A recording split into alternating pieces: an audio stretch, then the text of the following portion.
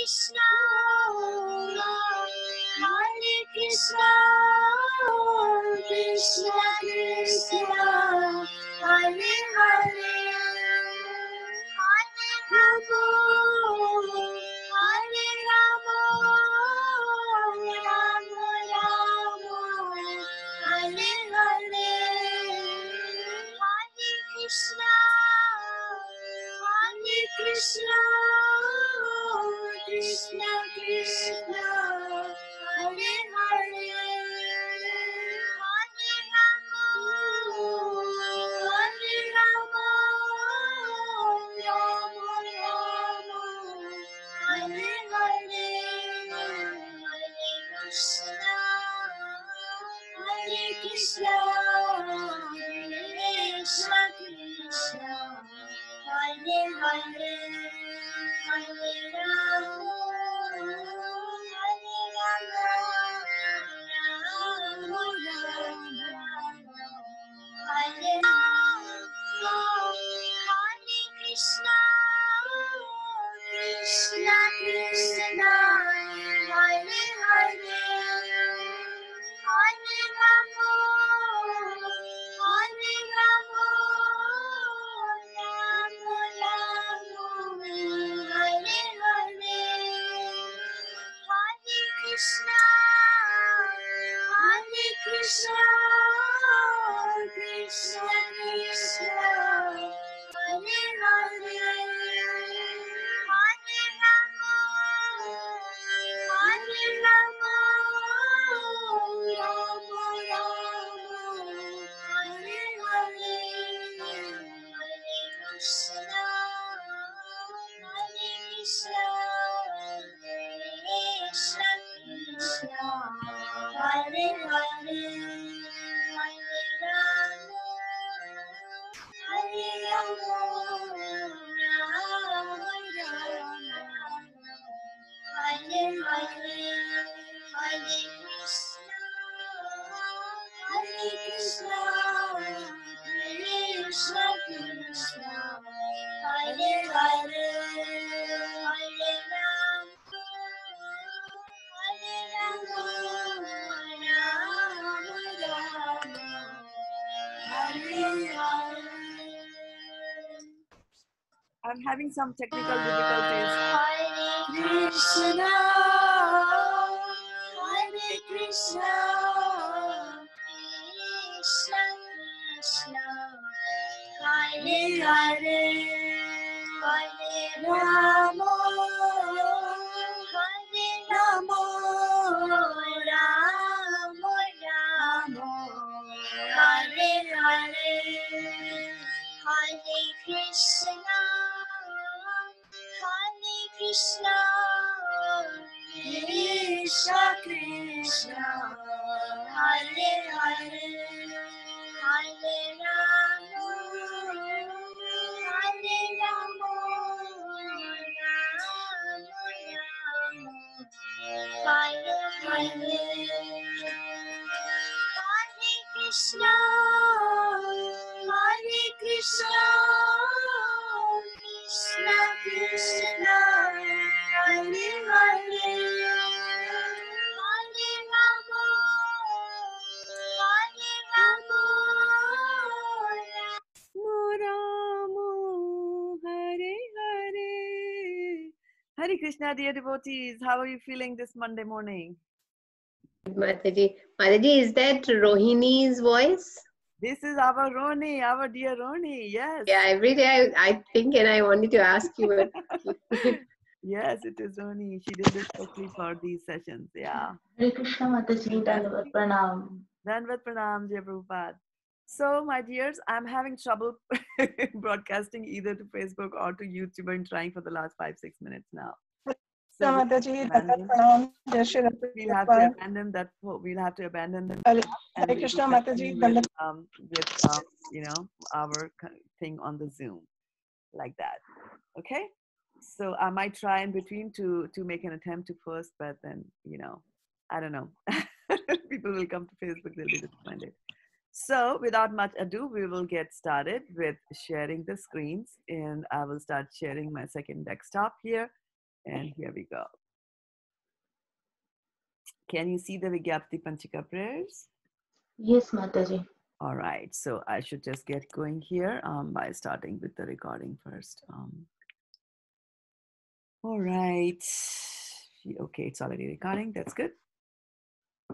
Oh, Jnanatimarandhasya Jnananjana Shalakaya Chakshurunmilitam Yena Tasmai Shri Guruve Namaha. Matsamo nasti papatma naparadhi cha kaschana parihare vilajjame kim bhruve purushottama yuvatinam yata yuni yunam cha yuvato yatha manobhiramati tadvan mano me ramatam tvayi bhumau skalitapadanam भूमिरेवावलम्बनं त्वयि तातापराधानां त्वमेवा शरणं प्रभु गोविन्दा वल्लभे राधे प्रार्थये त्वामहं सदा त्वदीयं निति जानातु गोविन्द मां त्वया सह राधे वृन्दावनाधीशे करुणामृतवाहिनी कृपया निज पादाब्जा दास्यं मह्यं प्रदीयताम्. Okay, so let's get going with the reading order. Prabhu, what do you have for reading order for us today? ईश्वरी राधिका माताजी, प्रियंका माताजी, सुतपा माताजी, प्रीति राधिका माताजी, सुयश, मानसी, वर्षाना माताजी, गरिमा माताजी, नीरल प्रभु, ख्याति माताजी, श्रद्धा माताजी. All right, so who's coming? Suruchi Mataji gonna read? She haven't posted anything. Hare Krishna Prabhu, I can't read today. Okay, thank you. All right. O Purushottama, no sinner or offender is as bad as I am. How can I describe my shame? Just as the minds of young ladies take pleasure in a young man, and the minds of young men take pleasure in a young woman, kindly let my mind take pleasure in you alone. Just as the ground is the only support for those whose feet have slipped, you alone are the only shelter for those who have offended you. O Srimati Radharani, beloved of Lord Govinda, this is my request. May you and Lord Govinda consider me one of your assistants. O Srimati Radharani, O Queen of Vrindavan, you are a river flowing with the nectar of mercy. Please be kind to me and give me a little service at your lotus feet. Very nice. Okay, reflection time. Dasyam Mahyam Pradiyatam. All right, Dasya Mayam Pradita. Let's go and look a little bit deeper into what exactly does it mean to be somebody's das. What do you think it is? Serving them with love. Serving them, I mean, when we say Das, first example, first name which comes to my mind is Hanuman, always. Mm-hmm. That And means serving without expecting anything in return. Serving without expecting anything in return. Okay. Total surrender to the Prabhu who we are serving. Okay, total surrender to the Prabhu you are serving. And what exactly does it mean, total surrender? We not ask any questions, means, and like Priti Radhika Mataji told that we don't expect anything. So it's all responsibility we give to Prabhu. Give your service to your master, right? and follow instructions carefully and like the other day, Mataji, you mentioned that the body is devoted to the master. Spiritual master, yeah. In what context did I say that? Do you remember the story? For not committing suicide. Yeah, very good. Yeah. Chaitanya Right? Mahaprabhu. Exactly. So these are they seem like simple statements, and they are easily pronounced. That I am your servant, and Dasyam Mahyam Pradini, to make me a servant. But it's a big deal, isn't it? It's a big deal. It's total surrender, or even saying that I'm surrendered to you. It's a big deal. And sometimes, and why surrender is difficult is that sometimes they might tell you things that you don't like. They will tell you to do things that you don't like, or they might tell you not to do things that you really like. Can you give me some examples of do things what you really like? That you'll have difficulty. Somebody may eat. Somebody may what? There are people, those who consume.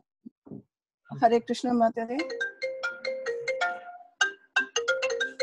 Somebody might what?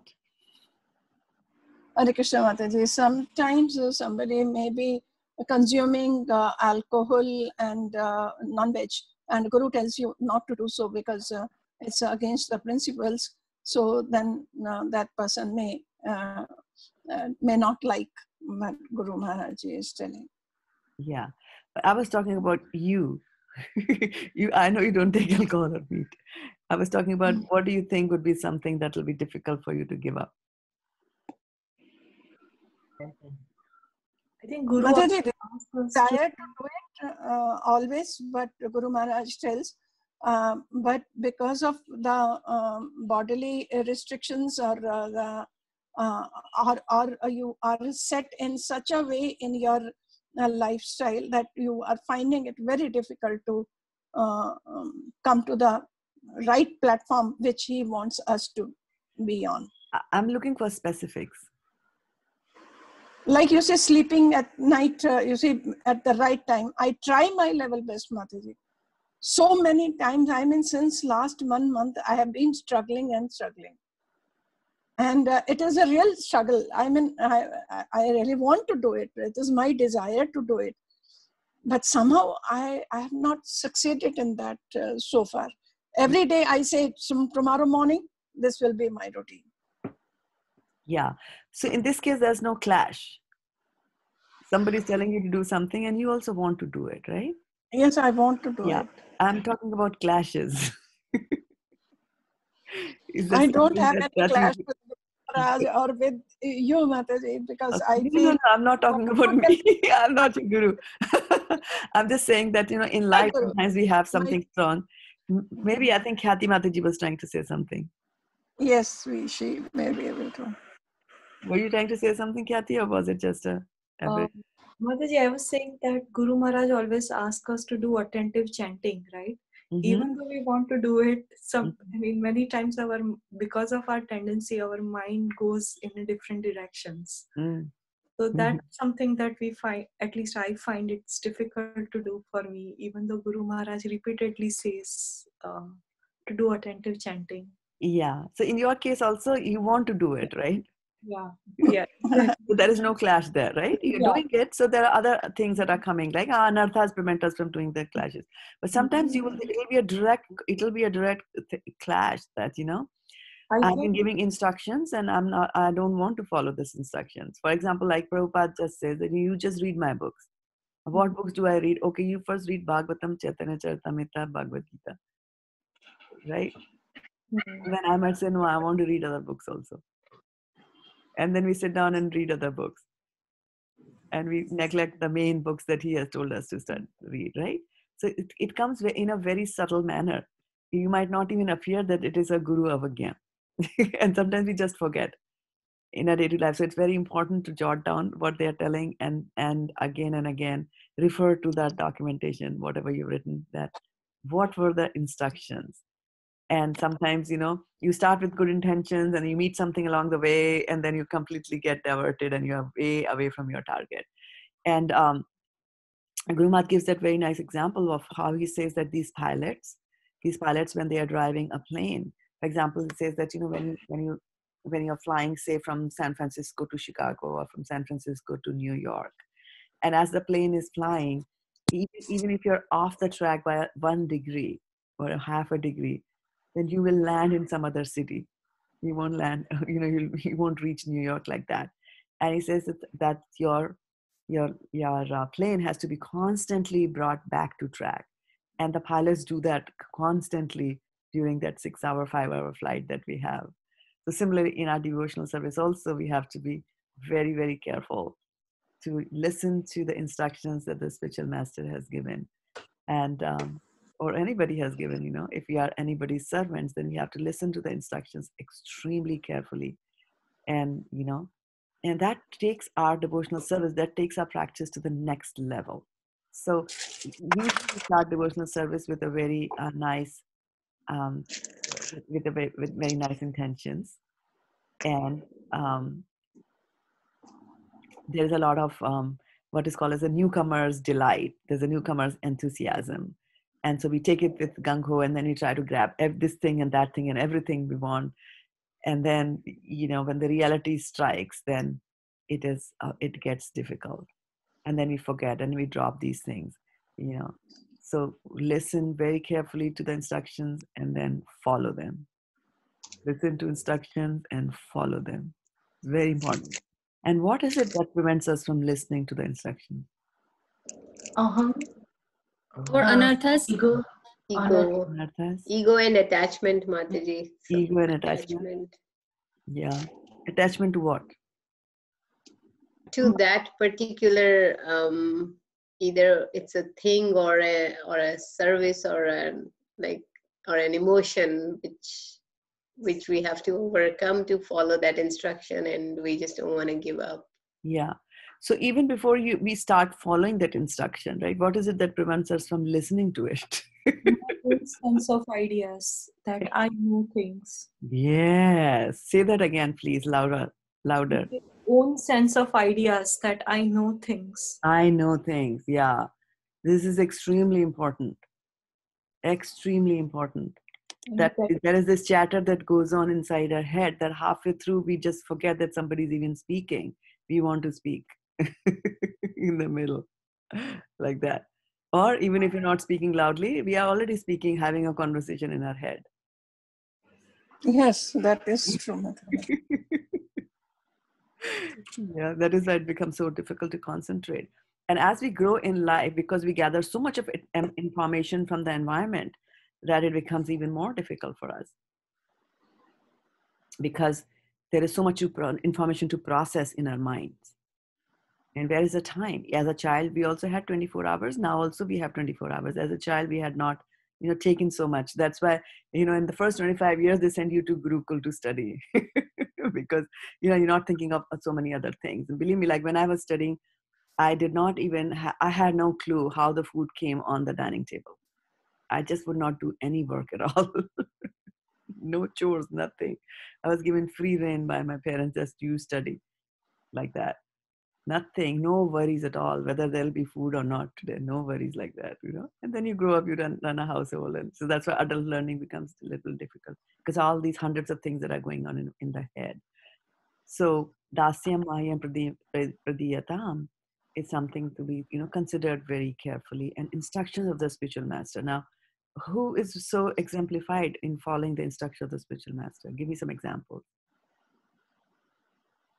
Prabhupada, Mataji. Prabhupada, there you go. Very rightly baked answer. He meditated on that instruction for the rest of his lifetime after he heard that, right? And then he did it when the time came. So if you listen to the instructions carefully, right? Instructions have to be listened carefully. And then you might not be able to execute them, but that's fine. But as long as you meditate, like Vaishana Mataji is meditating on how do I go to sleep, Chikati Mataji is meditating on how do I chant, right? But that initial surrender has got to be there. And it becomes very, very difficult as we grow, as we become something in life, right? At some points in time when I was an adult, this thought came into my mind that when I was taking some decision and I didn't have to refer to anybody because I was an adult. And I was like, woo, earlier I would have talked to my mom, talked to my dad, they would have given some opinions and I would have rebelled, things like that. But then as you grow older, you make your own decisions and you know what? At some points in life when I made wrong decisions, I was like, I wish I had my mom to tell me. I wish I had my mom to guide me, to scold me and things like that. So, so even as adults, sometimes we will need somebody to guide us, somebody to scold us. Yeah. somebody to Sometimes teach Yes. when we are with our adult, we feel like less stressed, because we don't have to take every minor decisions. They are there to like help us and guide us. So, I mean, when I was in India, I felt like really very relaxed as compared to what I was here. Exactly. Yeah, now you have to do everything, and sometimes you're faced with so much of dilemma. I mean, the same thing happens with a manager and a worker, right?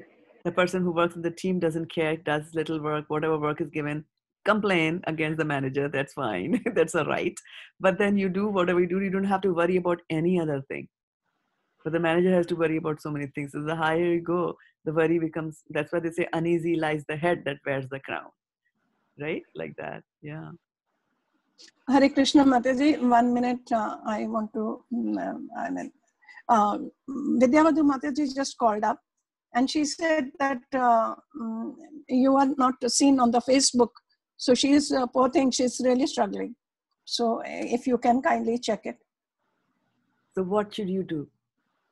Mataji, it is just saying recording. It's not recording on Facebook. Yeah, but what did I say? Yeah, you said that Mataji, you have having some difficulties to today that you cannot means show that in the Facebook or YouTube. So you some Oh, Mataji, difficulties. I think I came little later than that, maybe. Yeah.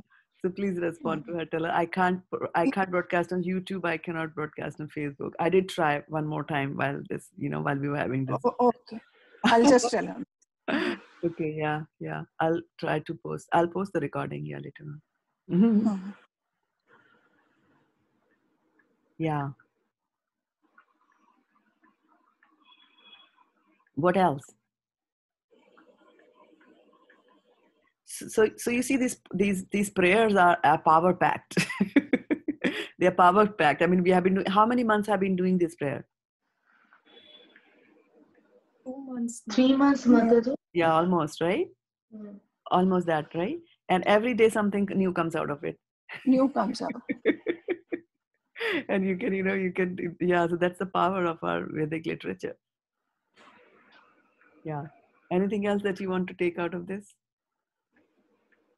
Hare Krishna Ma. Yeah. I just wanted to add that even with these prayers, like based upon experiences also, as we grow spiritually, like newer meanings come out and newer realizations come out too. Yes. So we have to be alert throughout our life, and throughout the day we have to be alert to see, okay, this is what is happening. And yes, I did the prayer in the morning, and try to do the connections. You should always be connecting the dots. Always be connecting the dots. Hare Krishna Mataji. Means there is a line that means we are asking Srimati Radharani that you and Lord Govinda consider me as your assistant. So, so Mataji, next we are talking about the Das, servant, and assistant. There is a huge difference. Is there a difference between assistant and Das? Yes, Mataji, I guess so. Okay, and what do you think is the difference? When we are telling about that we are the servant, then what I told, like we surrender completely. But when we are telling that assistant, that means we can like walk with him or with her, like this kind of. I cannot tell more. Okay, yeah. So you're saying that there is a subtle difference between a servant and an assistant, in the sense that assistant is at a slightly higher level, right? Because he has got certain capabilities, right? That they will be able to help you. So you're trying to do something and I'll be able to help you, right? A servant also helps you in doing something, but is at a lower rank, right? But nevertheless, and you're right in that, but nevertheless, both of them rank below the master, right? If I'm an executive assistant, then I'm not the executive. I'm just the executive's assistant. But yes, definitely, when a person says, looking at from the executive's perspective, and he's saying that this person is my assistant, they are giving a little bit more, higher value to the service that is being rendered, right? But even if you're an assistant, you have to remember that pride should not come to your mind, into your minds. Should not come to mind that this person is trying to do these pieces of work and I fit in and I'm doing this one, so I'm part of that. You should always be at a lower level, thinking that, okay, this service that has come, whatever that has come to me, whatever piece that I'm able to assist that in, number one, it's my good fortune that it got assigned to me. Number two, I can fail and make a mess of it all, and then also to understand that if you're at a higher level of being assisting, then it is, the stakes are even high, that if you mess it up, then, the boss suffers because of that. So the higher the responsibility, the higher the stakes are, the bigger your responsibility grows in doing it properly, like that. Yeah. What else?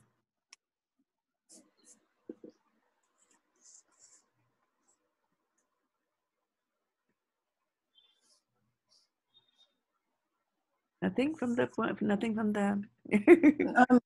Like Bhomo Kalita Padanam Bhumireva Valambanam Twai Jata Paradhanam Twameva Sharanam Prabhu. Mataji, I always feel that I'm such a fallen soul, and I have full gratitude for the Lord that He still gives me the shelter. So it is so wonderful. Yeah. So gratitude is important, right? Yes. Gratitude is important, very important. Gratitude drives you through. Yeah, and Mataji, I like in that prayer that, although we have offended you, still you are you are the one who we come to even after offending you, and who else would be there, like other than Krishna? Nobody else. If we offend somebody and we can't go ask for, like, who is going to forgive, like people, the fallen souls like us, who keep making mistakes to him, offending him over and over again, and keep asking for forgiveness, and he still every time forgives us. And yes. Like, yes. Yes. Yes. Good. What else? Karuna Amrita Vahini. Karuna Amrita Vahini. So how? Same thing. Same thing? Words for Yes. that? Mataji's son. Okay. Say that last part again. Mataji, this is Suruchi. Suruchi, go ahead. Karuna Amrita Vahini. Karuna Amrita Vahini. Oh, so two people said that. Yeah, so I'm just saying, let's elaborate a little bit more on that. Yes. Radharani is very merciful. Radharani is very merciful. So so why do we want her mercy? So that we can serve Krishna better. Please him. But why do we need her mercy? I can serve on my own. Hare Krishna, Mataji. Mataji, if you allow, Mataji, can I speak in between? We'll have to ask Ishwari Radha Mataji. Yes, She's done with Ishwari Radha. I'm asking Ishwari Radha Mataji. Yeah. Mataji, can I say something in between? Sure. Mataji, today Satyavati Mataji gave a lecture on Shikshika Ashtakam, and she said that Shrimati Radharani has got two hands, and she is taking your prayers and giving it and offering it to the Lord with the other hand, and she is taking his mercy in one hand, and she is giving it to you from the other hand. She described it, so I really wanted to share this feeling. I'm sorry, Mataji, in between I came. So why do we need that mercy? Mataji, this life we cannot live without mercy. We are totally incapable. We are incapable. We have got, our senses are really defective. So we cannot do anything on our own. Okay, that's one reason that we we don't have the know-how or the capability. Right? What else is there? Good. What else is there? Why do you need Radharani's mercy? We are fallible by nature. That is, we are prone to make mistakes and we fall down. We have a tendency to fall down. Yes. So is it that we have a tendency to fall down, or are we already fallen down? We have fallen down. We are falling down. We already, right? So that's the yeah. So we're already there to understand and to remember where we are. And then also the very first verse, what does it say? Matsamo nasti papatman. Papatma na paradi Aparadi chakashana. chakcha. We know our value. We know our situation. And then we know our helplessness, that without the mercy, we cannot, we cannot Yes, do. Mataji. Yeah, good. And another thing comes to my mind, Mataji, for the mercy. Mothers are always very kind towards the children. So, I mean, if I approach her, she will surely approach Krishna that, come on, give her the mercy. It's okay. She's fallen. It is okay. Give her. So that is why I feel. Very good. Very good. Okay.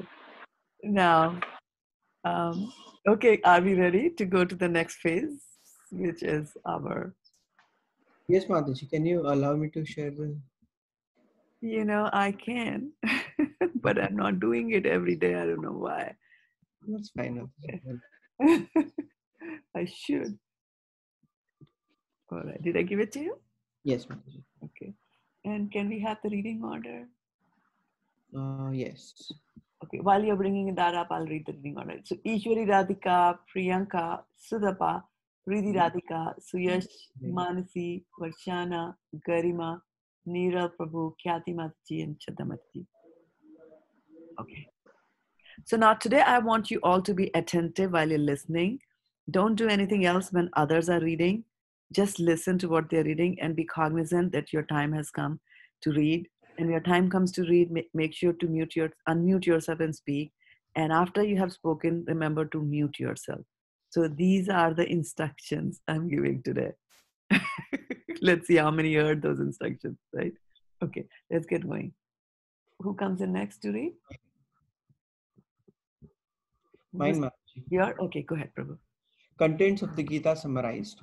Sanjaya said, seeing Arjuna full of compassion, his mind depressed, his eyes full of tears, Madhusudana, Krishna spoke the following words. The Supreme Personality of Godhead said, my dear Arjuna, how have these impurities come upon you? They are not at all befitting a man who knows the value of life. They lead not to higher planets but to infamy. O son of Pritha, do not yield to this degrading impotence. It does not become you. Give up such petty weakness of heart and arise, O chastiser of the enemy. Arjuna said, O killer of enemies, O killer of Madhu, how can I counterattack with arrows in a battlemen like Bhishma and Drona, who are worthy of my worship? Hare Krishna. Text 5. It would be better to live in this world by begging than to live at the cost of lives of great souls who are my teachers. Even though desiring worldly gain, they are superiors. If they are killed, everything they are killed, everything we enjoy will be tainted with blood. Text 6. Nor do we know which is better, conquering them or being conquered by them. If we kill the sons of Dhritarashtra, we should not care to live. Yet they are now standing before us on the battlefield. Hare Krishna. Now I am confused about my duty and have lost all composure because of the miserly weakness. In this condition, I am asking you to tell me for certain what is best for me. Now I am your disciple and a soul surrendered unto you. Please instruct me. I can find no means to dry away this grief which is drying up my senses. I will not be able to dispel it. Even I win a prosperous, unrivaled kingdom on earth with sovereignty like the demigods in heaven. Hare Krishna. Text 9. Sanjaya said, having spoken thus, Arjuna, chastiser of enemies, told Krishna, Govinda, I shall not fight, and fell silent. O descendant of Bharata, at that time Krishna, smiling in the midst of both the armies, spoke the following words to the grief-stricken Arjuna. Prabhu, can you scroll up? Text 11. The Supreme Personality of Godhead said, while speaking learned words, you are mourning for what is not worthy of grief. Those who are wise lament neither for the living nor for the dead. Never was there a time when I did not exist. Nor you, nor all these kings, nor in the future shall any of us cease to be.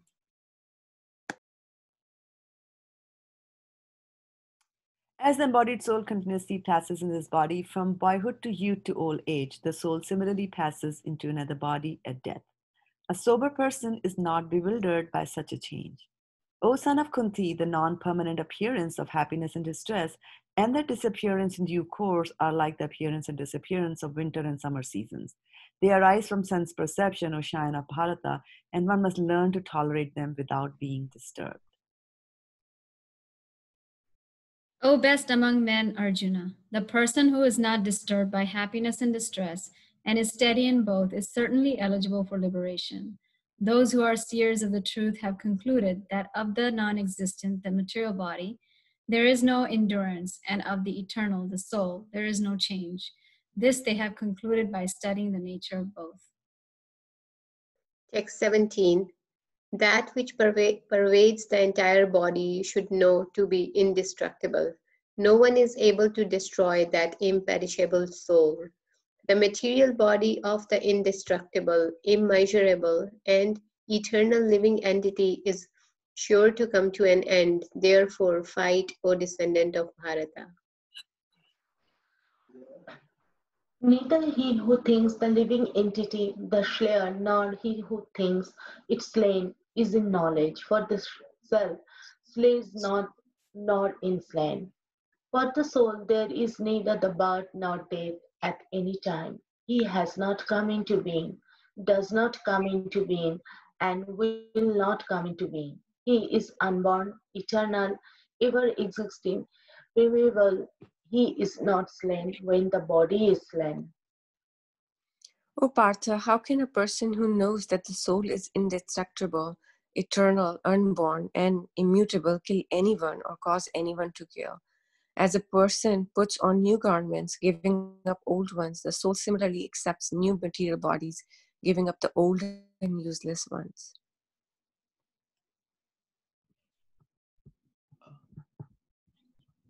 The soul can never be cut to pieces by any weapon, nor burned by fire, nor moistened by water, nor withered by the wind.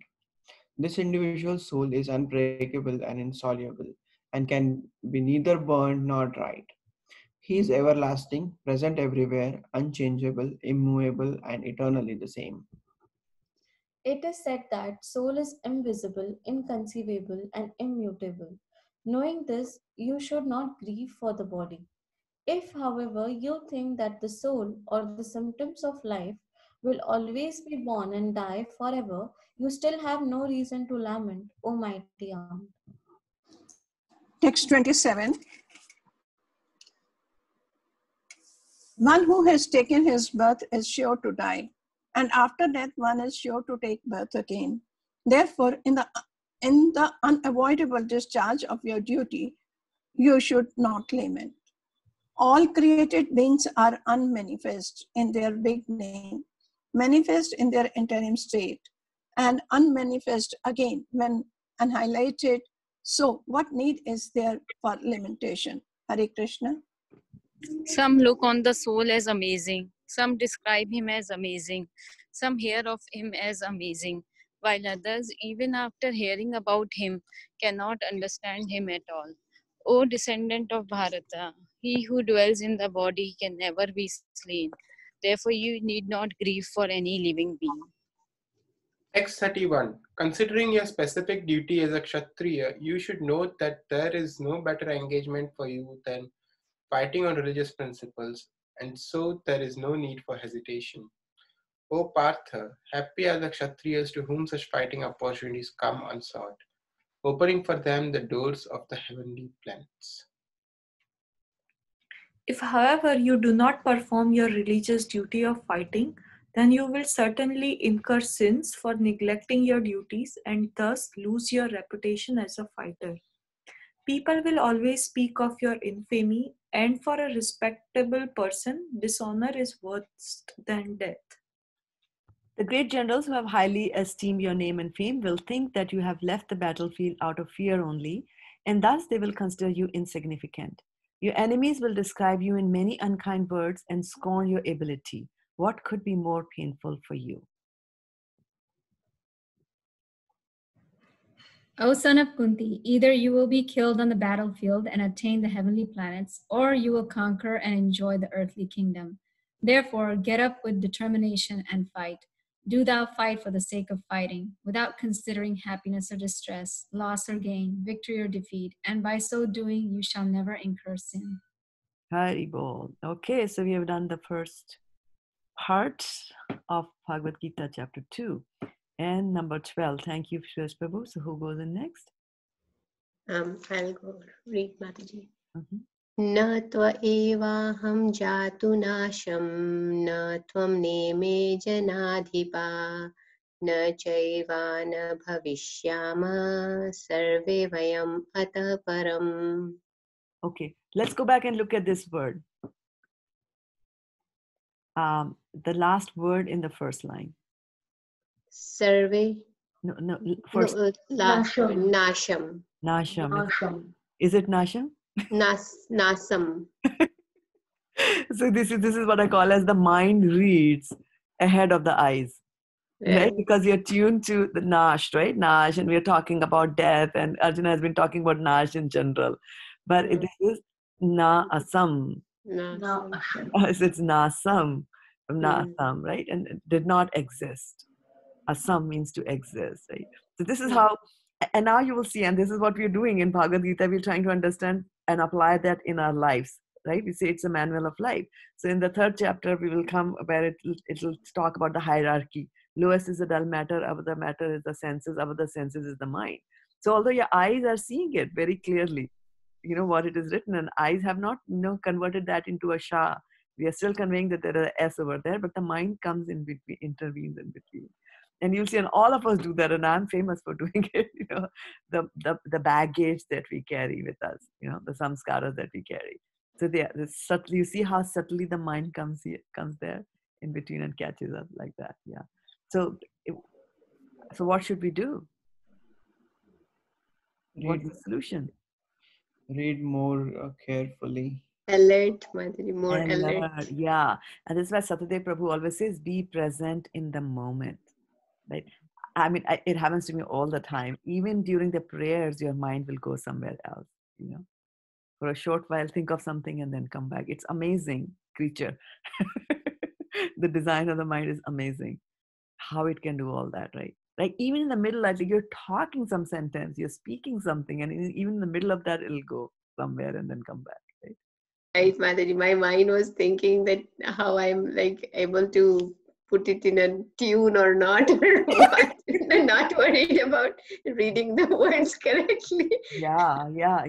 So this is, just a subtle thing, and that's why, just a subtle, that's why, when I was growing up, there used to be posters, like, paintings on the wall. They would say, and I'll translate that into English. It says that, Savdhani hati, durghatna ghati. Right? So which means that, if you are not concentrating or not focusing and not attentive, actually for even for a fraction of a moment, then you will have an accident. So it used to be on the roads for people to, be careful while they are driving. And the same thing applies here in devotional lifestyle also. Right? Just as this mind can creep in, then the Maya also creeps in like that. Without even knowing it, bang in the middle of something, it'll creep like that. Yeah. So that's the lesson that we learn, from Bhagavad-gita. That Bhagavad-gita is telling you that, this is what it is. This is what it is. This is what the situation is, that your mind is superior to your senses. Period. That's what we have it given. This is what you have. You have a mind that is, superior to your senses. Well, then how can we make good use of that information? If the mind is superior to the senses. Engage it in Krishna's service. Yeah, you use the mind to control your senses. Because the mind is superior to the senses, right? We saw just now the mind was superior to the senses in a wrong way, though, right? But the same mind, because it has got that capability, right? So it is there. It is superior to the senses. It's just about how I employ it, how I gainfully employ it in my devotional service. And to do that, first thing we have to do is they have to know, right? When you go to the doctor and you say that, this is happening, that is happening, what does the doctor first do? He examines, right? He'll put a stethoscope, he'll check your pulse, he will check your temperature and all that. Similarly, we also have to constantly see what's going on. And that's why we have to be observant. And to be observant, what we have to do is we have to sit and observe and practice that. The mind won't even allow you to observe. You sit down to observe, after some time. So that's why Shraddha-devi Prabhu always says, be present in the moment. And it's a very difficult thing to do, be present in the moment. Even things like, we sit down to eat and we are not present in the moment. Mataji, is it intelligence which is going to control our mind, or like when you're saying that be present in the moment, what is it which is? Yes, it will make the mind be present in the moment, right? And to think about things which are there in the moment. So that is why, again, that verse, I think is 3.42, it comes to your rescue, because then say, okay, so what do? I have got this mind which is more intelligent than senses. So how do I tame this mind? Well, you tame your mind with intelligence. So that's also something that has been given to us. But the mind is so powerful that sometimes it appears to be overtaking the intelligence also. And we have to constantly apply that, constantly say, reason it out, reason out on every thought that comes to your mind. Reason it out. And it has to be done quickly. Sometimes the action happens and then the reasoning comes after that. Right? That, yeah, Mataji, because mind is so much faster. I don't know. I feel that my mind is faster than my intelligence. Intelligence is struggling, trying to compete with it, but it's not. All of us. Yeah, all of us. But the fact is that, you have taken to devotional service, which means that the intelligence was dominating, did dominate, right? Because you took that decision. Right? So all that we have to do is become more pally-pally with the intelligence. Like they say, intelligence is closer to the soul and the mind is closer to the senses. The mind will operate on whatever things the senses are gathering from the environment. And mind will have a record of all the desires, and it'll also make the senses go in that direction. So it's a pretty bad situation. Because you have, number one, these senses are gathering information, and it's not that they just gather the information like that. They are under the control of the mind. Because of what desires that we have in our mind, the eyes will see only what you want to see. You look at a picture and you can see, someone can see something, somebody can see something else, right? We always have that very interesting picture where you look at it and one angle you see a very old woman, another angle it's a very young woman that you see lady there, right? People use that a lot for icebreakers in the classes, etc. So eyes will see whatever they want, the mind wants to see. Like, for example, you're looking at the screen, you're seeing my room here. Yeah, what do you see? Give me some examples of what are you seeing here? You, Mataji. Okay, are you seeing me? Okay. So her focus is on me. Anything else you see? Your necklace, pearls. You see my pearl? There you go. So you see, she didn't see that. Somebody else saw, right? So you will see whatever you want to see. Somebody might just say, oh, look at that black spot over there. Shraddha Mataji is not cleaning. Like that, right? So you will see whatever you want to see. If you're a cleanliness freak, you will not see anything. You will just see the spot over there, right? If you like ornaments, you will see the pearl necklace, right? If you're listening something, you might see a teacher over there. So your senses will see things that your mind has got, a desire to see, like that. But then even after the mind has seen that and is giving further thoughts on what should be done after you have seen it. For example, somebody might say that, I should buy a necklace also. Why not? That those thoughts will come. But then the intelligence will override that, Priyanka. The intelligence, you have to apply the intelligence and say, so always weigh. That's what I'm saying, deliberate.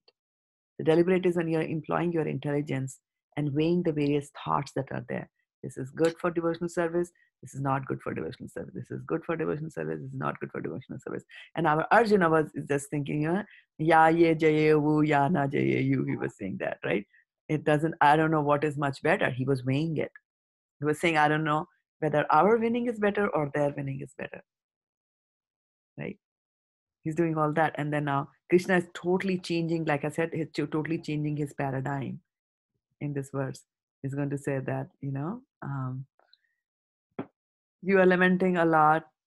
Ashochian anavashochastvam pragyavadam sabhasase gatasuna gatasunsa nanu sochanti pandita. So panditas don't lament. So who is a pandita? What is the knowledge, right? Knowledge that I'm going to get that will make me a pandita, right? And that is this particular verse there, right? Good. Who comes in next to give us the word by word? Yes, Mataji. Na, never, tu, but, eva, certainly, aham, I, jatu, at any time, na, did not, asam, exist, na, not, tvam, you, na, not, ime. Mataji, is ime or imi? Ime. Ime. Ime. All days, jana, adhipaha, kings, na, never, cha, also, eva, certainly, na, not, vavishya, yamaha, shall exist, sarve vayam, all of us, atha param, thereafter. Hereafter. Oh, sorry, Mataji, hereafter. Okay. Never was there a time when I did not exist, nor you, nor all these kings, nor in the future shall any of us cease to be. Purport.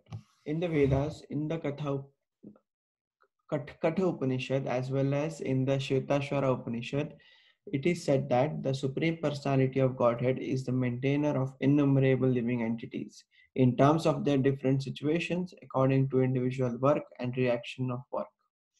That Supreme Personality of Godhead is also by his plenary portions alive in the heart of every living entity.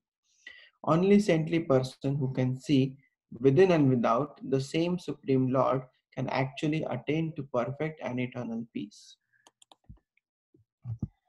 नित्यो नित्यो नित्यानां चेतनास चेतनानां एको बहुनां यो विदधाति कामं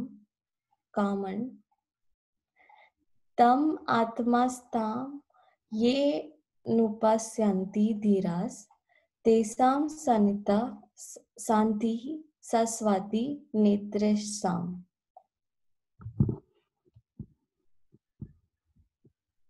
Next.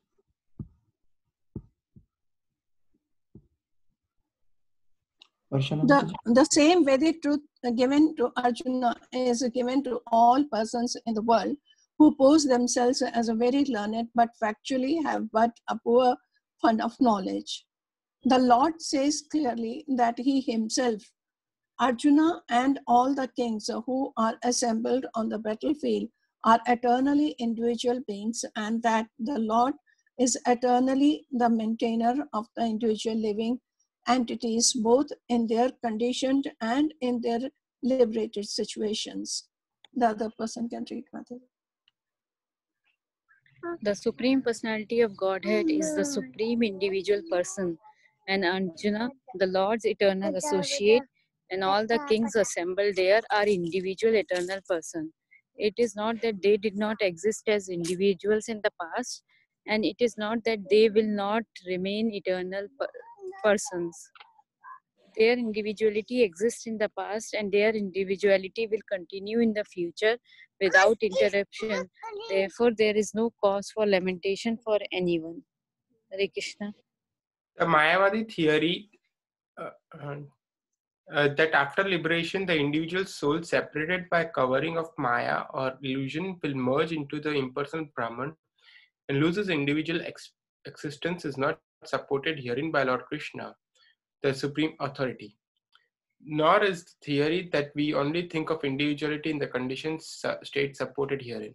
Krishna clearly says herein that in future also the individuality of Lord and others, as it is confirmed in the Upanishads, will continue eternally. This statement of Krishna's is authoritative because Krishna cannot be subject to illusion. If individuality were not a fact, then Krishna would not have stressed it so much, even for the future. The Mayavadi may argue that individuality spoken by Krishna is not spiritual, but material. Even accepting the argument that individuality is material, then how can one distinguish Krishna's individuality? Krishna affirms his individuality in the past and confirms his individuality in the future also. He has confirmed his individuality in many ways. An impersonal Brahman has been declared to be subordinate to him. Krishna has maintained spiritual individuality all along. If he is accepted as an ordinary conditioned soul in individual consciousness, then his Bhagavad-gita has no value as authoritative scriptures. A common man with all the four defects of human frailty is unable to teach that which is worth hearing. The Gita above such literature. No mundane book compares with the Bhagavad Gita. When one accepts Krishna as an ordinary man, the Gita loses all importance. The Mayavadi argues that the plurality mentioned in this verse is conventional and that it refers to the body. But previous to this verse, such bodily conception is already condemned. After condemning the bodily conception of living entities, how was it possible for Krishna to place a conventional proposition on the body again? Therefore, individuality is mentioned on the spiritual ground and is thus confirmed by great acharyas like Sri Ramanuja and others. It is clearly mentioned in many places in Gita that this spiritual individuality is understood by those who are the devotees of the Lord. I think next person can read. Those who are envious of Krishna as the Supreme Personality of Godhead have no bona fide access to the great literature. The non-devotee's approach to the teachings of the Gita is something like that of a bee licking on a bottle of honey. Now, this is something which is mentioned many times, repeated many times, that non-devotee's approach to reading the Bhagavad Gita is like licking a bottle of honey from the outside, right? And so what's the verse number that you will quote? 2.12. 2.12, exactly, for 600 points, right? So remember 2.12, 2 dozen, right? It's talking about the honey, is where the honey example is quoted. One cannot have a taste of honey unless one opens the bottle. Similarly, the mysticism of the Bhagavad Gita can be understood only by devotees and no one else can taste it, as it is stated in the 4th chapter of the book. Nor can the Gita be touched by persons who envy the very existence of the Lord. Therefore, the Mayavadi explanation of the Gita is a most misleading presentation of the whole truth. Lord Chaitanya has forbidden us to read commentations made by the Mayavadis and warns that one who takes to such an understanding of the Mayavadi philosophy loses all power to understand the real mystery of the Gita. If individuality refers to the empirical universe, then there is no need of teaching by the Lord. The plurality of the individual soul and the Lord is an eternal fact, and it is confirmed by the Vedas as above mentioned. Okay, good. Time for us to do the reflection. We have read this verse, the purport 2 times, and it's a heavy purport, but let's take some reflections now.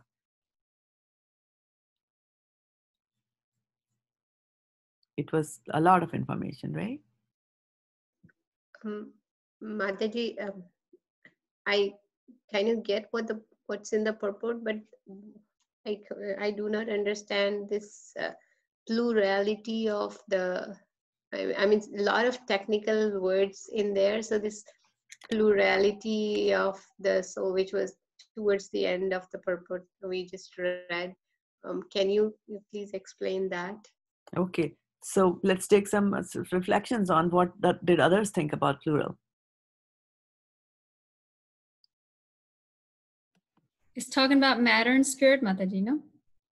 So plural there is that Plurality. there are two, right? Plural means that there's more than one. Right. Right? Okay. So they're talking, so you look at plurality from two perspectives. One is from the body and the soul perspective. Yeah, so that is one thing that they're saying. And then what else? How he has expanded in the universe.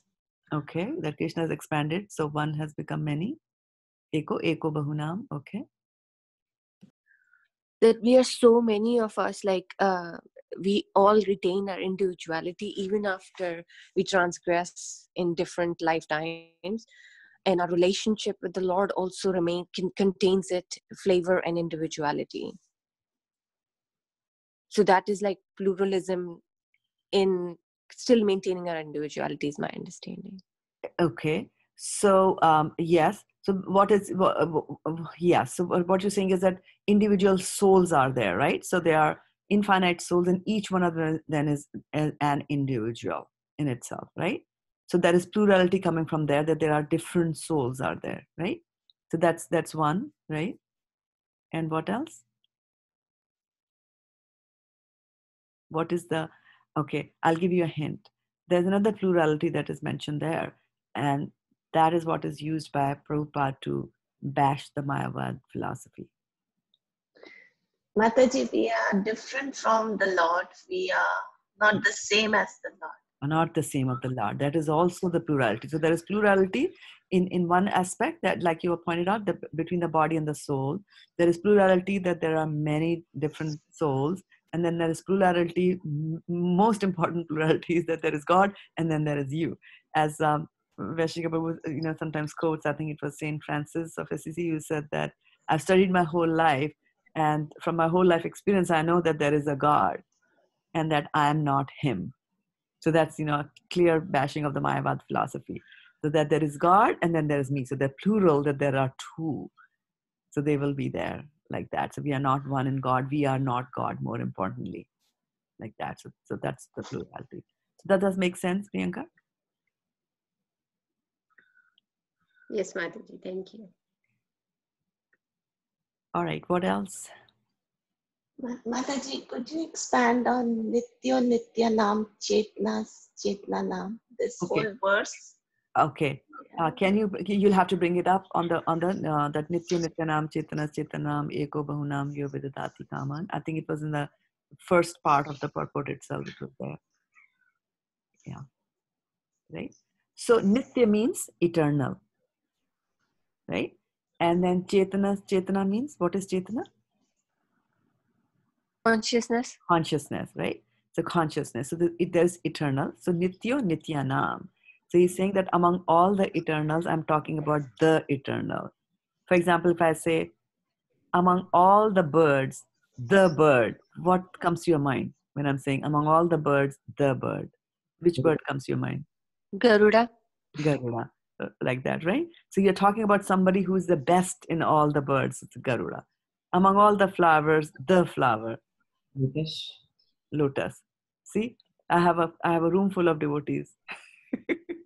You look at what you're bringing up, right? So similarly, he's saying that among all the eternals, the eternal. So like soul is eternal, but among all the eternals, the eternal. So what do you think they're talking about? The Supreme Lord Krishna. Supreme Lord Krishna, right? So among all the conscious, right? Among all the people who are conscious, the conscious one. So who do you think that is? Krishna.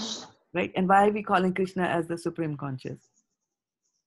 Why I'm also conscious? What is the difference between? He's the super soul.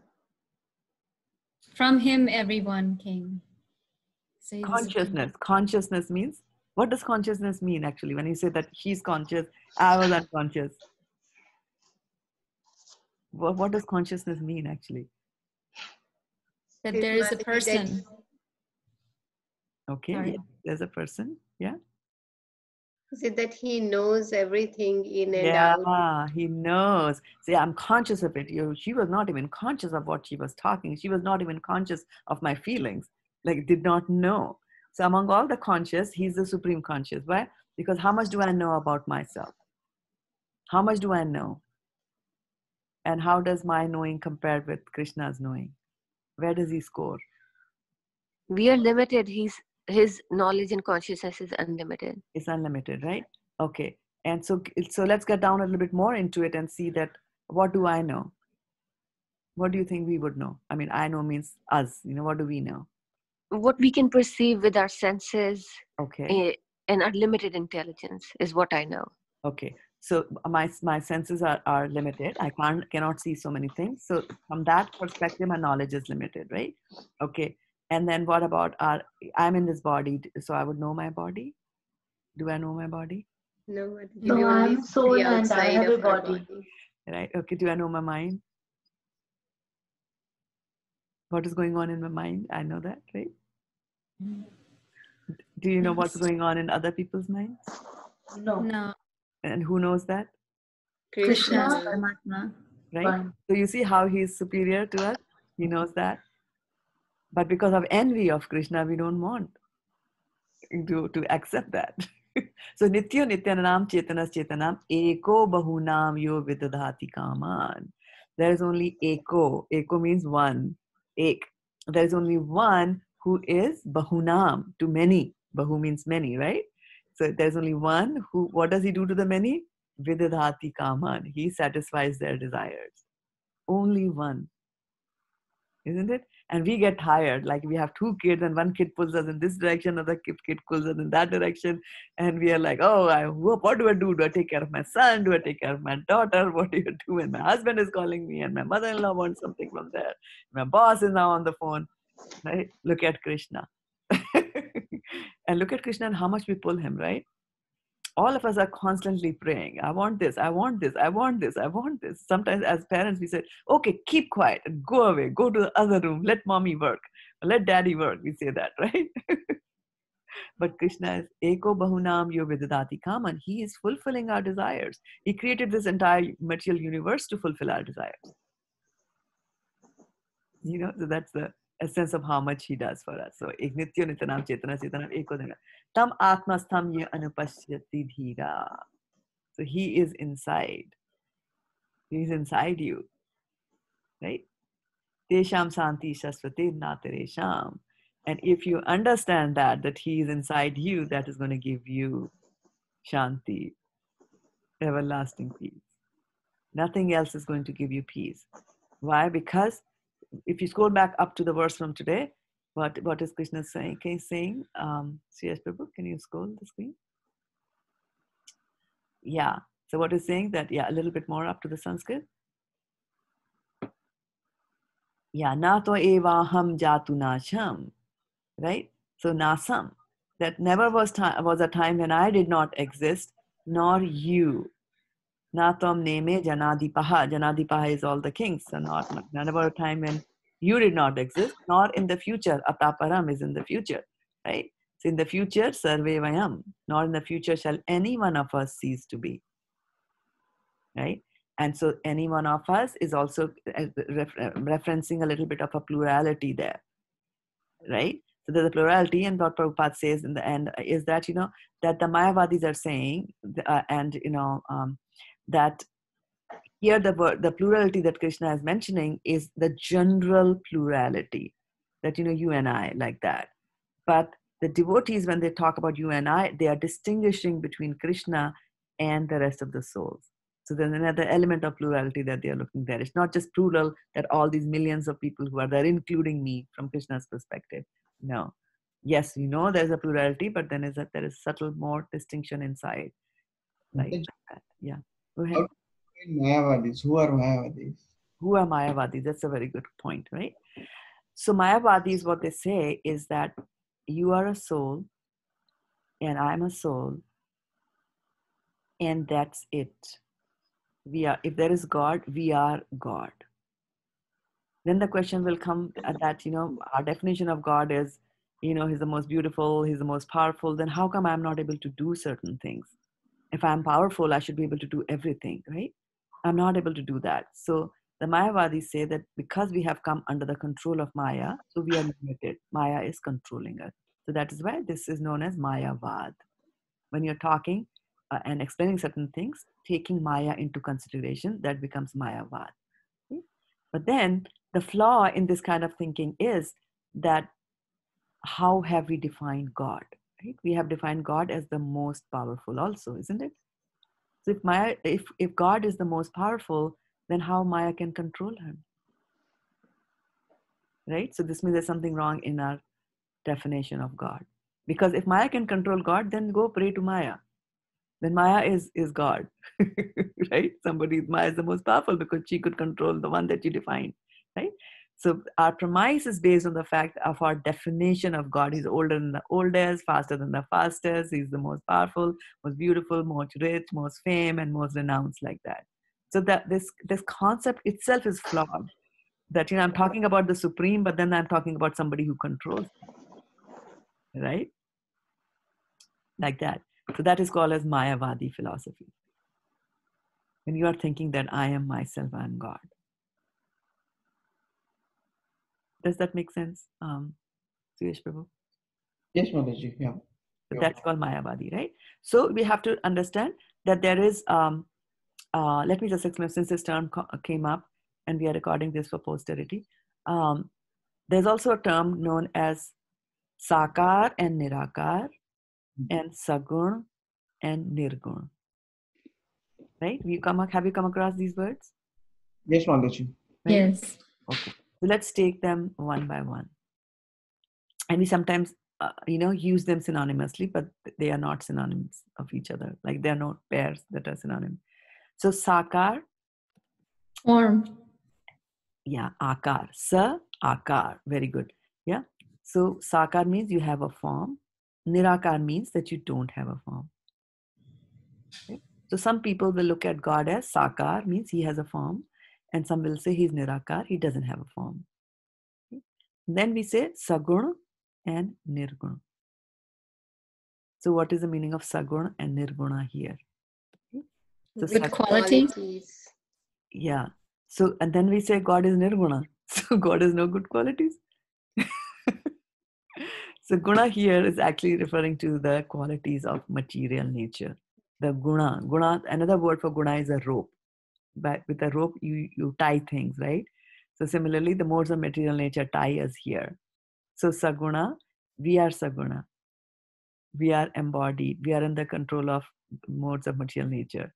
Modes of material nature have an effect on this embodied soul that is here, sitting in front of you, right? But Nirguna means that he does not have any material properties. So when we say God is Nirguna, he has no material qualities. Saguna, we are Saguna. We have God. Because again, when I say we, I'm talking, notice the choice of words. I'm saying embodied living being. If you remove the soul out of the body, then soul is also Nirguna, because soul as such doesn't have any material properties, because soul is spirit, pure spirit. And that is what Krishna is slowly going to explain to Arjuna here. Right? The soul has no such properties. Krishna has no such material properties. Soul also doesn't have material properties. But when the soul is embodied and present in a material body, and through the false ego thinks that I am this body, right? Then he is Saguna. So Saguna and Nirguna. Like that. It's very different from Sakar and Nirakar. So those who are saying Krishna is Nirakar, they are not saying that he is, or those who are saying Krishna as Sakar, means Krishna as a form, that doesn't mean that he's Sagun also.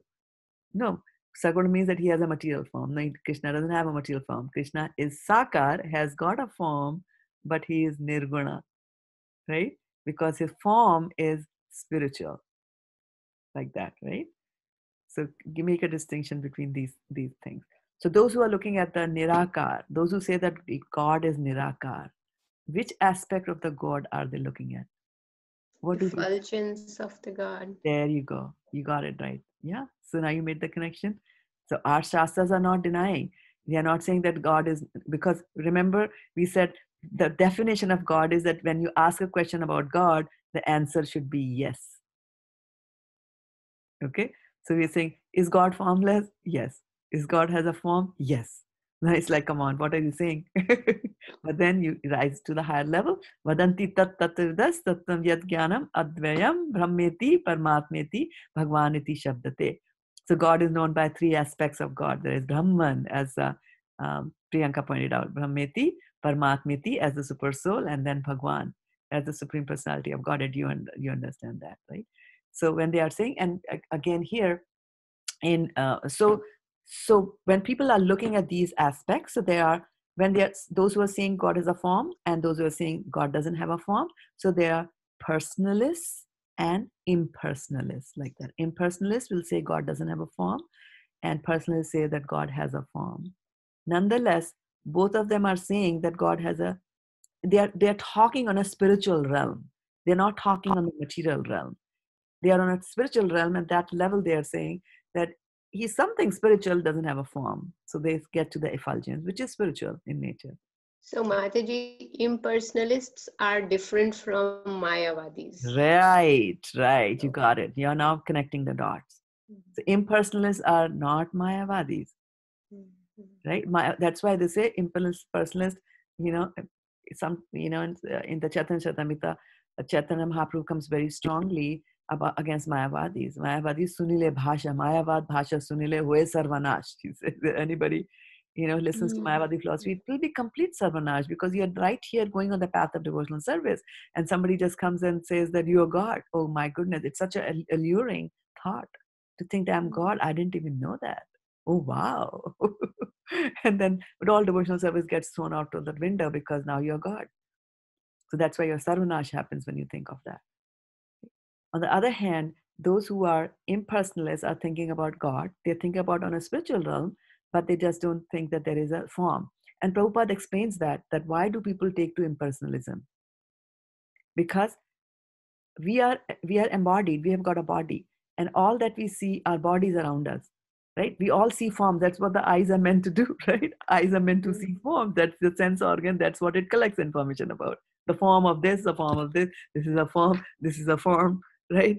You're seeing me. This is a form, like that. So it's constantly seeing you, seeing forms. But they also realize that form gives you grief, right? What are the different forms that give you grief? Family members. Right? You see some forms give you grief, family members give you grief, but a lion comes there, there's a lion going outside your window every day, that'll give you grief, right? A coyote walks through your garden, that'll gives you grief, like that. So form give you grief. So in the process of trying to get out of this grief and this miserable situation, because we are happy by nature, right? We are Anandmai by nature. So we're looking for that happiness, and these forms are all giving us happiness. So when I'm defining the supreme happiness, the place where I'm going to go, the person, or wherever, I cannot talk without referring to person, but wherever I'm going to go, it shouldn't have a form, because form is giving me grief. So for them, when they define God doesn't have a form like that. But the problem here is that I have a form. Even if I'm embodied, I definitely have a form, as you can see. But even as a soul, my soul also has a form. The soul will have eyes, if it's on a particular type of form, So soul has a form. There's a spiritual body also that we have that has got a form in it. So we cannot get away from the form. Everything has a form. And our method, our philosophy always talks about terms like personality of fear, right? Personality of death, like that. So as personality of Vedas, right? So everything has got a personality here. Even the thoughts that we produce in our mind have got a personality of their own. So we are very much into the personal and the personality realm, right? So the soul, looking for some relief from this misery, thinks that the biggest thing that gives me misery is this body, and there is no doubt about that. So they try to find their solace in a place where there is no, or in a concept which is formless, they go there. But because they themselves are conscious, and they themselves have a form in them. And also the third most important thing is that the souls are wired to do service. And you cannot, it's very difficult to serve something that doesn't have a form. Can you give me examples of what you can do service to? If you're doing a service. Give me some example. You do service the whole day, don't you? Service to parents, You do service to service your to children. Kids. Okay. So they have form, Yes. Yeah. Yes, Mataji. right? Everything will have a form, even though in the interim sometimes it might appear it doesn't have a form. Like, for example, I am serving the words of my spiritual master. I'm serving the instructions of my spiritual master. So it might appear that it's abstract, right? These are words. But where did the words come from? They came from a form, right? They came from the spiritual master, right? So there's always a form associated with things. So when I do service, I'm directly or indirectly always serving some form. I'm serving the government. What is government? Right? They're people whom we are serving, right? And they put some laws. And so the laws might appear to not have any form, although our philosophy will still say there is laws also have got forms. But even if you look at it from the more mundane perspective, the laws are there, but the laws have come from a human being. They have come from a form like that. So there's always a form. And so we are wired to serve a form. And which form? Nitya Nityanam Chetanas Chetananam. That form which is the eternal of the eternal and the conscious of the conscious, the best of the best. We are wired to serve him. And when we go and be in an environment where there is no form, you're hanging in the Brahma Jyoti. So you leave this material body, you get liberated, the soul goes and just hangs in the Brahma Jyoti. Like that. Like how, when you make a cake and you put the currants inside it, those red and green color thing that kids like a lot. So then it's all inside the cake, right? Different places. The cake is the Brahma Jyoti and soul is the current. That's how you are there hanging, but not doing anything. So what happens is I'm trying to do something which is against my nature. So I get bored. So when I get bored, I'm not getting any enjoyment because my enjoyment only comes from serving the Lord. That's how I'm wired. So when I don't get any enjoyment from wherever, whichever state I has, I will go back.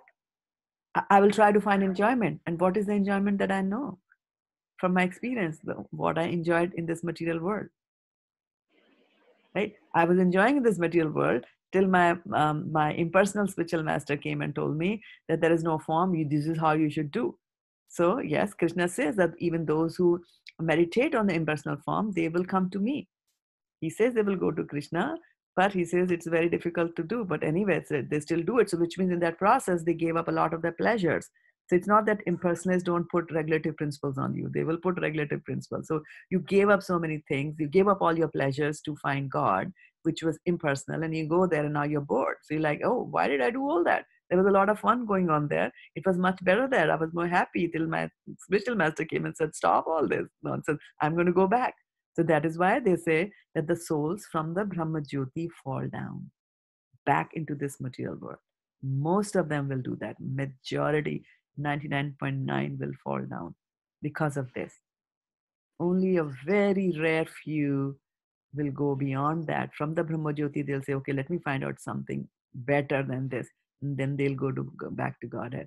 That doesn't happen rarely. It happens rarely. That impersonalist will become a personalist like that. So you can be liberated and then fall down again into this material world, right? So this cycle of, going up and falling down, going up and falling down. If you come back down here, again, you have the samskaras. Again, you might get the same spiritual master. Again, he'll take you to, impersonalism. Again, you'll go up and again, you'll fall down. So this falling down, going up, falling down, going up will happen all the time, right? And so if we are lucky and fortunate enough that some devotee who is a personalist comes and gives us that knowledge, then we are very, very lucky. Like Prabhupada, right? He's every time he senses that, we might think that maybe God is impersonal, and immediately in the purport you see 6 or 7 lines on that, right?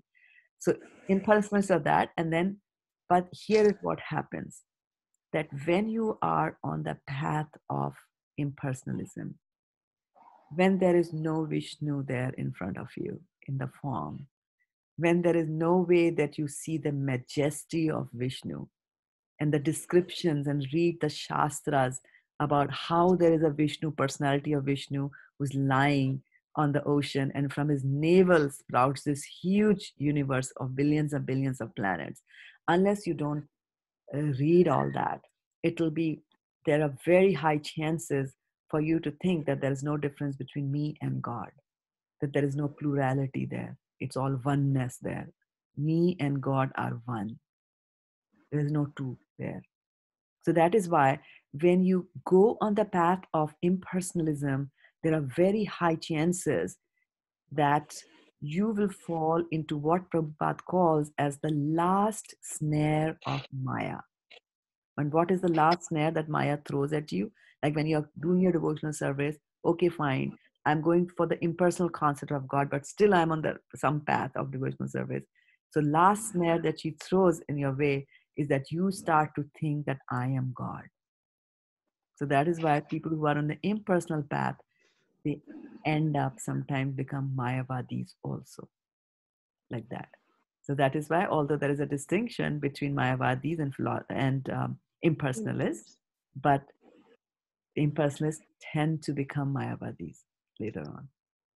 So we should shun both of them in the sense that, okay, fine, I'm not shun in the sense that I don't follow them. But Mataji, I was thinking that even those impersonalists, they are like their intentions are probably good. They are still praying to God. They just not to a form. Isn't Krishna merciful to them and give them this enlightenment in their following life, at least, that they can see him in person? Or I mean, I was, it's just this is a devotee's heart. You see, this is how compassion works. We say Karunamrita Vahini, we say that early in the morning about Radha, right?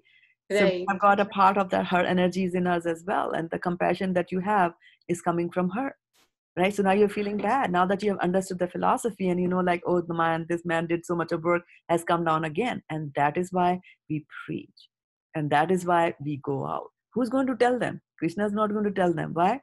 Because they don't believe in Krishna. They don't believe in the form, right? They believe in something which is formless. Somebody has to go and tell them. And that is why the preachers will always take that burden on their head. They'll go out, run, rain or sunshine. They will go out and preach, whether they are listening or not listening, argumentative, insulting towards us. All that thing can happen, but they will still go out and preach. That is why you see preaching is so important, and all of you should preach like that. Yeah, because you have compassion, because you have found something there.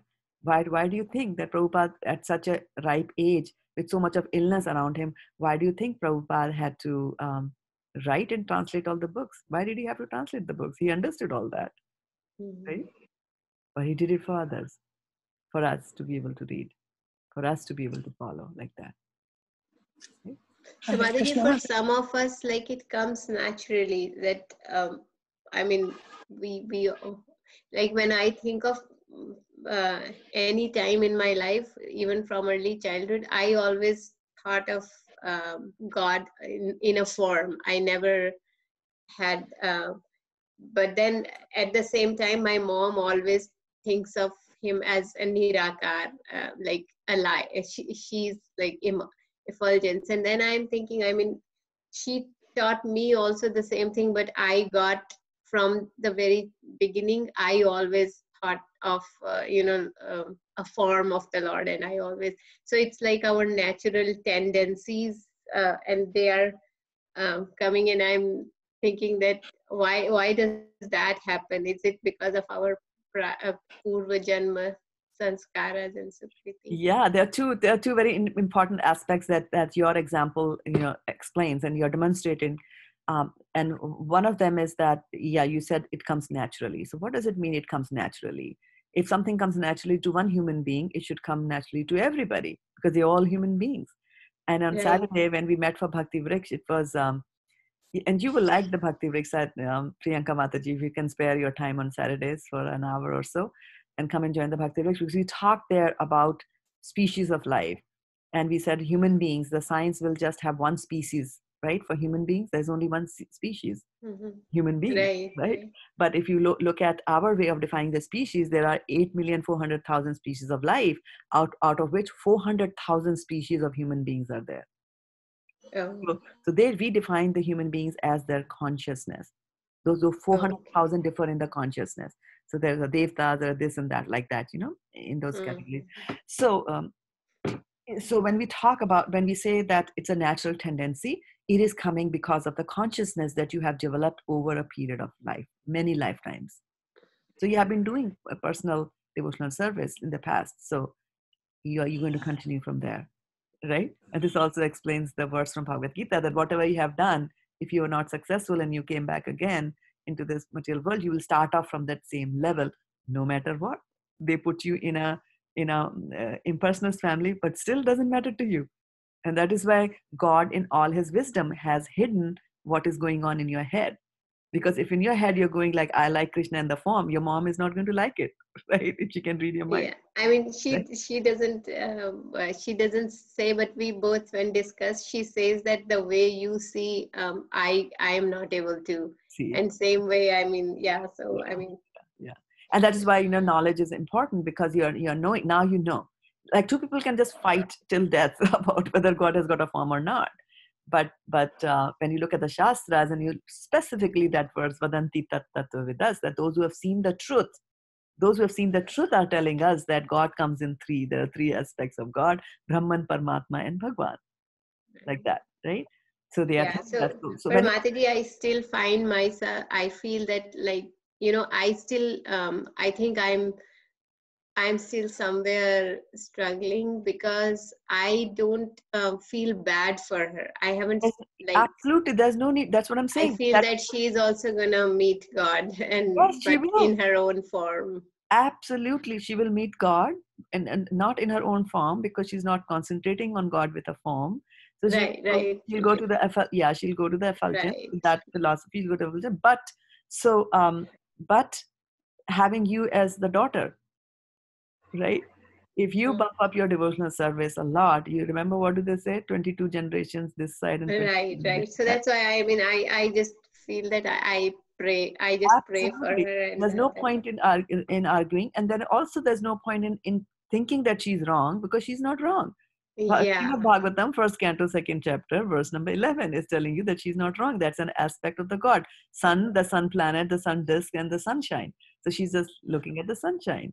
Right? But nevertheless, she's looking at transcendental sunshine, right? So that's what I'm saying, that people can fight to death over that you are wrong and you are wrong, but both of them are right. Like it's like there were 6 blind men and the elephant story, right? One catches the tail and he says that he looks like a rope. One touches the side of the body and he says, no, elephant looks like a wall. Somebody touches the trunk and he says, it's something else, like that. So similarly, when you're looking at God, people will see different aspects of it. But now we know with philosophy that what happens with this aspect and what happens with that aspect of it, right? In the end result. And then second thing that's a second point that your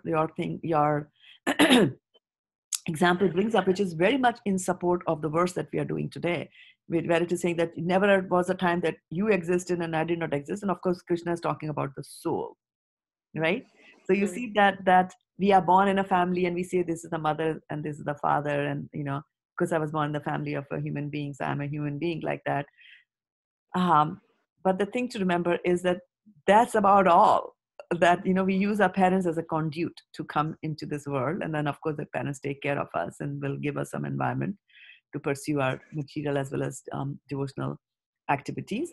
But nevertheless, you see that the influence of the parent is not on the influence of the parent is on the body.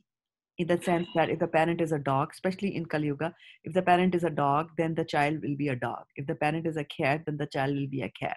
If the parent is a human being, the child will be a human being. To that extent, your mother has a control on you, right? But beyond that, no control over your consciousness. No control at all. To that extent, you are on your own. What they can do is, even give you the ambience and give you the atmosphere to move, to progress in whatever path that they are providing to you. But wherever you left in your previous life, that predominates. So despite the fact that your mom is an impersonalist, still you are saying, no, I'm going to go to the personalist path, because that is your consciousness. And that is why what distinguishes between you and your mom is the consciousness. Although from the scientific perspective, you both are Homo sapiens. You both are human beings, like that, right? So you see how our Shastras are so much more powerful and so deep they go, and coming up with 400,000 species of human beings. So what a variegated consciousnesses you can get, like that. Hare Krishna, Ma. I was reminded of this verse that's going to come on later on in Bhagavad-gita, that Krishna says that, and actually Vaisheshika Prabhu mentioned in one of his recent classes, is that, we are manifested beings, so it is easier for us to form a relationship with the manifested form, and that path is easier than the other path, which is very difficult. And that's why, because it's devotees, it's so much easier to be attached to Krishna, is because we see that beautiful Tribhanga form, and we just can't take our eyes off. We miss the deities because we can't go to temples. So I was just reminded of this verse. Exactly. Yeah. And this is the question that you asked, that Priyanka Mataji asked, is a question that everybody asks. And that's why Arjuna asks that question for our benefit in the 12th chapter of Bhagavad-gita, which is titled Devotional Service. So that he just says, he starts with, Tesham Satata Yuktanam Bhajatam Priti Purvakam. Oh, not this one, no. What's the verse number 1 from Bhagavad-gita?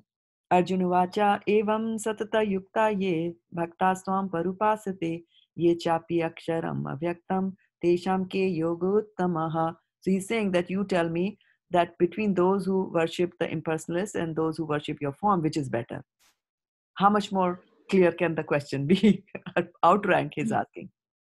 And then Sri Bhagavan Uvacha Mayaveshu Manoye Mam Nitya Yukta Upasate Shraddha-devi Pariyopetas Te Me Yuktatama Mata. He says that, according to me, those who worship me are the best. Case closed. Now look at Maya. That a Mayavadi goes and reads the same Bhagavad-gita. You go to Art of Living, they're reading the same Bhagavad-gita, but they are telling you, so you are God. How can you get that? How can you infer from this Sanskrit? How can you infer that? He asked a question, point blank, you got the answer. Right? But then Krishna continues on in third verse and he says, Ye tva aksharam anirdeshyam avyaktam parupasate sarvatra achityam cha kutastham achilam dhruvam. So he said, but those who worship my unmanifested, indefined, immovable form, right? Right? Ye tva aksharam anirdeshyam avyaktam parupasate Shraddha-devi Pariyopetas Te Me Yuktatama Mata. So the verdict. But then Ye to aksharam anirdesham avyaktam parupasate sarvatragam achintyam cha kutastam achilam dhruvam. So those who are worshipping the impersonal, but what do? Sanniyam ye indriya gramam. They also will control indriya gramam, all your senses. They also try to control their senses. Sanniyam ye indriya gramam sarvatra sambuddhaya. They also see everybody equally. Why? Because everybody is a soul. Right? So the impersonalists also see everybody as a soul. They have a distinction between soul and the Lord, but the Lord doesn't have a form. Right? So Sanniyam Yendriyagam Sarvata Sambuddhiya Te Prapnuvanti Mameva. So here's the verse for you, Priyanka Mataji. Te Prapnuvanti Mameva. They will also get me, find me. They will also achieve me. Right? Prapnuvanti Mameva Sarva Bhuta Hite Rataha. While they are engaged in doing welfare activities for all others, these people who concentrate on my impersonal form also come to me. And then there comes the verse, Priti Radhika, that you were quoting, where Krishna says, Klesho adhik taras tesham, avyakt asakta chetasam, avyakta hi gatir dukham, dehavadbher avapsati. So what he's saying is that Klesho, very difficult, distressing, dukh dega klesh. Klesho adhik taram, adhik, very difficult. Klesho adhik taras tesham, avyakt asakta chetasam. If your mind is Asakta is attached to the impersonal form of the Lord. It's very difficult. For whom? Kleshu adiktarak avyakt asakta chetam avyakta hi gatir dukkham. If you're focusing on avyakta, it is gatir dukkham. Your goal and your result will be dukh only. In the end, you're going to get dukh only. Avyakta hi gatir dukkham. Dehavadbhir avapsati means that those who are embodied beings, for them to concentrate on the impersonal form of the God, Lord is only going to give you grief. And it's very difficult to concentrate. Because if you close your eyes, what are you going to concentrate on? Like that. So, impersonalist, personalist, Akar, Nigur, Sagun, and Nirgun, and Mayavadi. These five things we should keep in mind, right? And be aware of the distinctions and aware of the frailties of placing our devotional service into impersonalism, versatile into Mayavad. Best is that I am Das, Das, Dasan, Das. I'm the servant of the servant of the servant of Krishna. Hare Krishna Mataji. I just want to clarify a little. So Mataji, Sakar is which does not have a form. No. Sakar, you have a form. Sorry, you have a form. Nirakar, he doesn't have a form. But God has a form, but it is superior. I mean, it is not like our form, right? And then Sagun and Nirgun. You said Sagun, we are Saguna, means tied with material.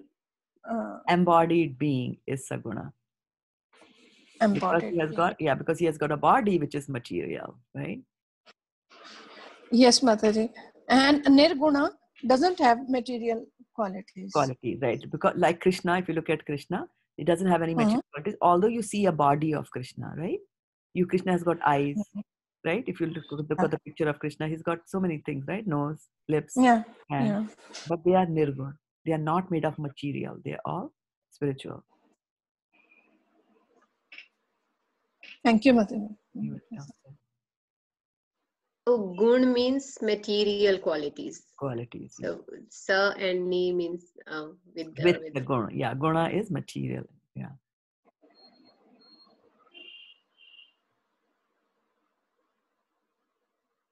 Saguna, nirguna, akar, nirakar.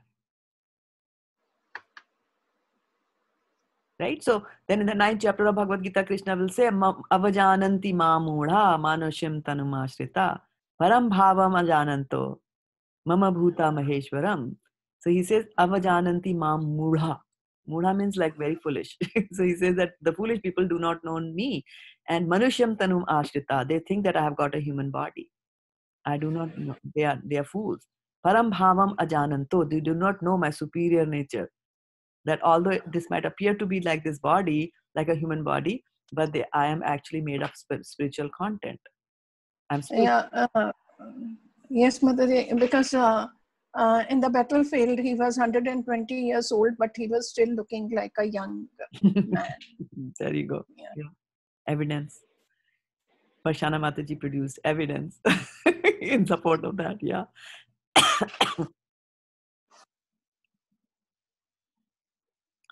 So are we good on that? Yes or yes? No? Yes, Mataji. Yes. Good. Yes, Mataji. So should we call it a day? It's 8:13 now. Yeah. All right. Have a fantastic day. Today in the evening at 7 p.m. Pacific Standard Time, which will be 10 p.m. for Sutapa if she's still here. I'll be giving a talk to the Modesto congregation here on stages of devotional service.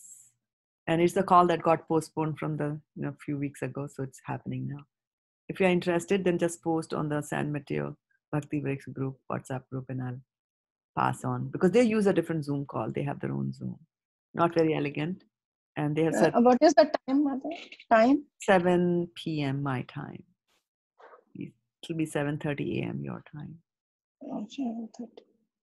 Right? 6:30 Vaisheshika Prabhu's sadhana on is also On there. is also there. Yeah. Yeah, there you go. Yeah. And 6 o'clock Japa International is there.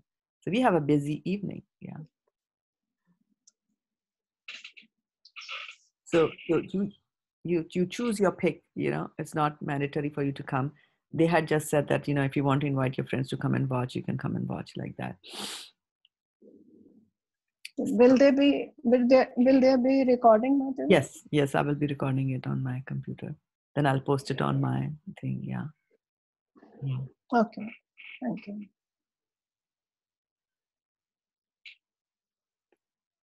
All right. Very nice, Mataji. Today Today, this Sakar, Nirakar, Sagun, and Nirgun, we had heard about it and had our own perception, but you clarified it. Thank you so much. Yeah, you're welcome. Yeah, and this is what, we get a lot of information from cultural momentum. You just pick it and you don't give it a thought. Yeah, I never clearly understood who Mayavadis. I always was worried about my mom, that is she a Mayavadi? She's not a Mayavadi, yeah. So that's a relief. So Krishna is listening to my prayers. Krishna listening to your prayers. Definitely he listens. And then also the tendency to think that you are God, you'll also notice a lot of people from India who come to USA, they become Mayavadis. Because it's very easy. When you get control and you get power, you get money. And because your money is able to solve a lot of your problems or a lot of your so-called problems or what you think are the real problems of life, since money is going to, then there is a tendency and there's an easy chance that you will think that you are God. It's easy to think because me with my power and my connections and my money and my intelligence, I'm able to get everything. Why do I need a God? It's very common for nice people coming from good families, religious families in India to come here and start spouting this nonsense that I'm God. They do that sad, but that's how they do it. And but what they're forgetting is the 4 real problems of life: birth, death, old age, and disease. And that's why Prabhupada says that. What was I going to say? It just slipped my mind. Yeah. This is what the real problem is. And Kunti Maharani, that's why says that, akinchana gocharam. That's difficult for people, those who have janma aishwarya shrita sribhir, ede mana madhapuman. That, a person has got, when you have a higher birth, you have got a lot of money, you've got intelligence, you've got beauty, then of course pride will also come, right? So for those people, it's very difficult for them to concentrate on God. Right. Sometimes God purposely takes things away from you because he wants you to really surrender to him. And that's why and make you humble, Mataji, because I have seen, I have myself felt that when you keep getting success and everything works fine, somewhere in your mind you think, oh, I do things perfectly. I know how to plan and I know how to, and then these little obstacles actually bring you to ground and make you, humble that no, it's not you. Exactly. And you don't then judge other people and you kind of understand that whoever is doing what is, it's by the desires of Krishna. And exactly. So we are we are so good at making plans, and we are admired for making plans. And there are project planning classes, and project manager are paid good salary, and we have program manager even more, right? And we do all that, and then suddenly Krishna's plan comes and hits us, like Steve Jobs was hit by Krishna's plan. It's right, in front of our eyes, yeah. right? Yeah. All your plans are thrown out of the door, right? And then and so it's very easy for people also to think that there is no God, atheist. Where is the God? Show me where is God. There is no God. Prabhupada says, do you have eyes to see him? You have to eyes to see him. Right? And that's why he gave Arjuna the sight, Divya Jyoti, Divya sight. Yeah. Drishti. You have to first develop the eyes to be able to see God. And and that's why Vaisheshika Prabhu Aksar quotes that there are no atheists in foxholes. And what is it? There are no atheists in foxholes. So what does that mean? What is a foxhole? The army where they fight, and Yeah. it is continuous bombardment of bomb. Yeah. So what happens is that a foxhole is a hole in which a fox will live. Like foxes build, dig holes and Yeah. then there, right? But in the army, like as Garima Mati is pointing out, in the army, they also dig holes in which they will hide. The soldiers will hide when there is bombs falling down like that. Yeah. So Yeah. when you are so near death that a bomb is falling, and your husband can tell you that, Rachana Mataji. I have seen Mataji. I went and saw the border of Pakistan and India. I got the fortune. I wanted to see it in Leh Ladakh. I went there, and they had made a way to go. They had dug it and go. And Pakistanis, they had seen in between the river is Sindhu Nadi. And on the side, they saw our vehicle turning that they could see. And immediately they started bombarding. From over our heads, the bullets were going. Yeah. And we were in there's a drench. We were inside that. And they told us to lie down there, don't move at all. Right. So so when they say that there's no atheist in the foxhole, what it means is that when you're faced with death, you might be an atheist the whole life, but when you're faced with death, you really pray to God and you start praying out to a higher power. Like, so you would have. So I still remember there was this huge news that hit, and this was a few years ago, that in the zoo in Delhi, they had brought a white tiger, I think, white tiger or something, or some tiger or lion, something like that. And so obviously they built a tall cage, right? And then there was a young boy, high teens, and he wanted to take a nice picture of the lion. And so now if you want to take a picture and there's a cage in front of you, then all the lines will come in the picture, right? The cage. So what he did was he wanted to have a better shot. So he climbed this cage. He climbed over the cage, and from the top, he was taking the pictures. He got so excited that he fell inside, and there was a lion inside. And then, of course, the whole TV crew was there, everything, etc., was there. And the lion, in the beginning, was not bothered.